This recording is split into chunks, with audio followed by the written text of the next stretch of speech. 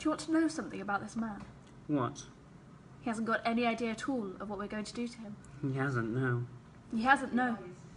He hasn't got any idea at all about any one of the number of things that we might do to him. That we might do to him. That we will. Well, some of them. We'll do some of them. Sometimes we do all of them. That can be counterproductive. Bollocks. But anyway, here he is. Here he is sitting here, and he hasn't the faintest idea of what we might do to him. Well, he probably has the faintest idea. A faint idea, yes, possibly. Have you? What do you say? Let's put it this way. He has little idea of what we might do to him. Of, in fact, what we are about to do to him. Or his wife. Don't forget about his wife. He has little idea of what we're about to do to his wife. Well, he probably has some idea. He probably has some idea after all. He's read the papers. What papers? You're right there. Who is this cunt, anyway? What is he, some kind of peasant or a lecturer in theology? He's a lecturer in fucking peasant theology. Is he? What about his wife? Women don't have theological inclinations. Oh, I don't know. I used to discuss that question with my mother quite often. What question? Oh, you know, the theological aspirations of the female. What does she say? She said... What? I can't remember. Motherfucker. Fuck pig. You know what I find really disappointing? What? The level of ignorance that surrounds us. I mean, this prick here... Oh, you called him a cunt last time. What? You called him a cunt last time. Now you call him a prick. How many times do I have to tell you? You've got to learn to define your terms and stick to them. You can't call him a cunt in one breath and the prick in the next. The terms are mutually contradictory. You'd lose face in a linguistic discussion group. Take my tip. Christ, would I? Definitely. And you know what it means to you. You know what language means to you. Yes, I do know. Yes, you do know. Look at this man here, for example. He's a first-class example, see what I mean? Before he came in here, he was a big shot. He never stopped shooting his mouth off. He never stopped questioning received ideas. And now, because he's apprehensive about what's about to happen to him, he's stopped all that. He's got nothing more to say. He's more or less called it a day. I mean once, not too long ago. This man was a man of conviction, wasn't he? A man of principle. Now he's just a prick. Or a cunt. And we haven't even finished with him. We haven't even begun. No, we haven't even finished with him. We haven't even finished with him. Well, we haven't begun. And there's still his wife to come. That's right. We haven't finished with him. We haven't even begun. And we haven't finished with his wife either. We haven't even begun.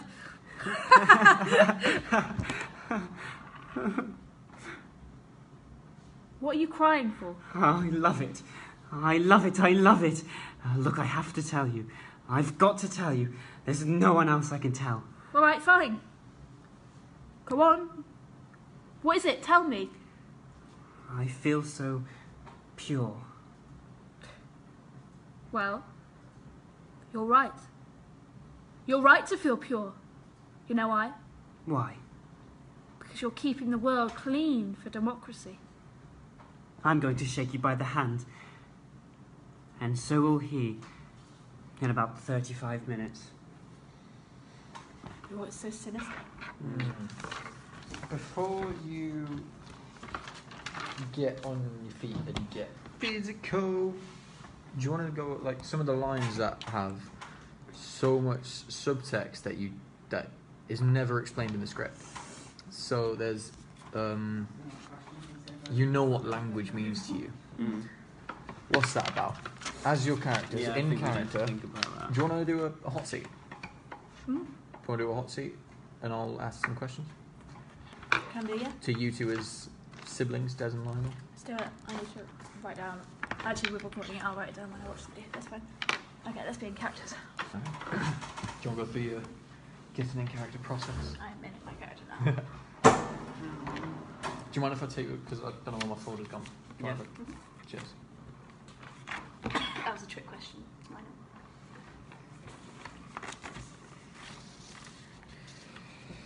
know. Okay. So, how do you two know each other? He's my brother. Okay. What was your family life like at home? We don't have family. Okay. What about parents? I think you could tell them about our parents. Our parents were very unreliable. However, I feel like they prepped us for what was to come in the future. What was to come in the future? What did your parents know?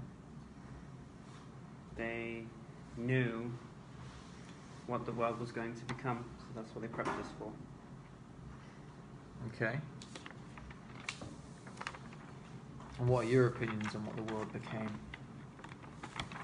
Well, depending on the election, what it can become is something out of our capabilities. And I think the higher up that you go, the more capability you have. And I think Trump's ideas of what America could be is something it never has been. And I strongly agree with that. And I don't think our mother ever did. So your mother disagrees with your theology? Our mother does. Our father does not. Okay. According to the torture video that I have, you say that language means a lot to you, Lionel. Mm-hmm. What does language mean to you, Lionel? Language to me is important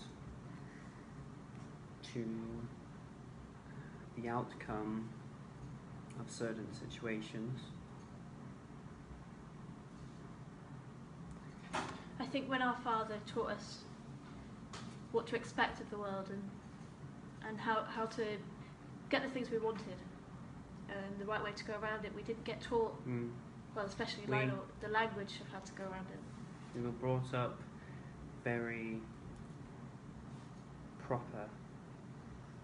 So language means a lot to me because that's how I was brought up to be, and I was always brought up to have the proper way of life. The proper way of life. Okay. I can't think of much else to ask beyond. Are your parents still around? Neither. Neither of them. What happened? Our father had different views than our mother did, and with the recent election, I think they had disagreements in which me and my father had views that my mother didn't agree with, and when we get crossed the wrong way, we choose how to decide how we like to respond to those feedback and opinions that we don't agree with, and especially my mother didn't agree with how we dealt with those. So, you know, it's easier to get the negativity out of the way, and I suppose that's what we did. And once my father found out that my version of getting rid of the negativity was rather different to his, he decided to take his own life. Jesus. Okay. Right. I'm going to end that there. That's a hell of a bit of backstory. Yeah. To throw in there. Question. Just I think you mentioned the script, if you're out of character for a second. Doesn't it mention that his mother? Yeah. Yeah. I mean, we. Oh yeah. Yeah. That I did. I did notice. I did No, I did notice that whilst we read through that. I mean, we could either. You can't change the script. Yeah, we can't change the script. You could still be. Also, does that make a difference to what the decisions you've made? Because it does mention it's a separate movie. I mean, you could have different mums. Maybe I could be. Share the same dad, and that's why we're not the Yeah. same. Or maybe I could be. Or just think of yourselves as brothers. Choose work, so you've kind of almost brought him up. Yeah. Oh I feel like there has to be a reason behind why I'm so like protective over you, because I wouldn't do that if you were just my colleague. Like, and how when you say things, I'm like, no, it needs to be this way. I'm trying to bring you up to be something like equal as me or better. Lionel could have had a very abusive father. I reckon we had different mothers, different. You'd have had Unless we were cousins, because then you'd have completely different parents. I reckon cousins could work. Should we be cousins then instead of brothers? Yeah. Cousins. Can you still want pencil? Not take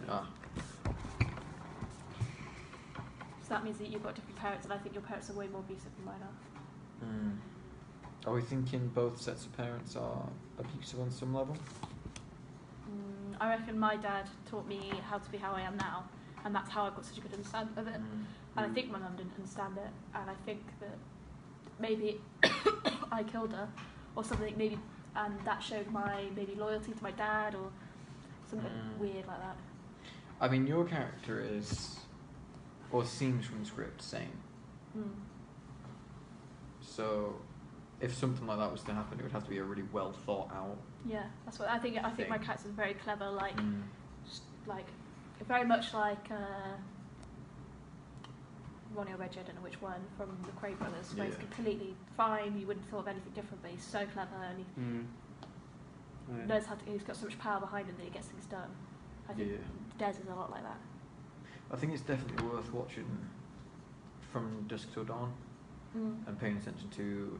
I think it's Seth or one of the Gecko brothers. One of them is insane and one of them is not, and they have a similar relationship to the one in Legend, or anything to do with the Craze, except it's a bit more of a contrast. And I think there's a real contrast in this script between your character seems quite put together and like you've planned this out to the T, and you've got maybe a bit of OCD where you want it to go right, and that could also as well link into the you know how much language means to you. If your character's got a bit of OCD, you kind of almost got a script in your head of how you wanted this scenario to go.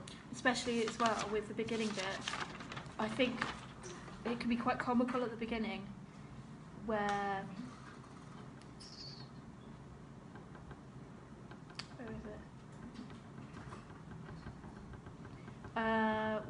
where I'm trying to, it feels like I'm trying to scare Kieran.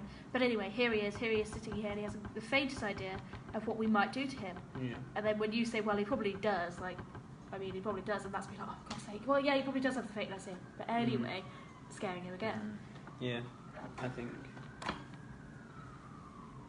that, because we need to think about the comedic attributes of it. But I think we should kind of, like you say, keep it towards the start of it, because then it can kind of go slowly from comedic to more sinister. Serious. Yeah, because it could make the audience kind of think, this is just going to be some funny kind of, sketch, but then it gets deeper and deeper, and especially you can tell right at the end it gets so much more sinister as it goes along. Because they're just talking about theology, and then it goes from that to Lionel talking about how he feels so pure and stuff like that. Basically about to kill someone, he feels so pure because he's in the world of democracy. I think it'd be worth as well as Lionel. You can get a bit louder. Yeah, I mean definitely when we get it on the feet, I'm gonna really shout some lines, especially the what a cunt, because it would excite him, because it really jumping him down a bit. Yeah, I really want to play on fidgets. Yeah, fidgeting a lot. Really Notice when Chloe's character gets upset by when he says the two contradictory terms, you pick up what he's saying now, is that once you call him a cunt, next you call him a prick. The two separate sexual organs that he's saying that you're contradicting yourself completely, because they're the two opposites of things. That's true. How that's so important. Yeah, that's linked to Kay said about OCD and. That becomes such an important fact. Yeah, that's true actually. I didn't think about that. Just throwing abusive terms, and how your character sort of really picks up on that and makes him feel bad about it. It might be worth as well I don't know. I feel like as a feedback giver or whatever I am, I can only really say how I would do it. Mm. So it's just different interpretations. Should we end the video there? Yeah. Yeah.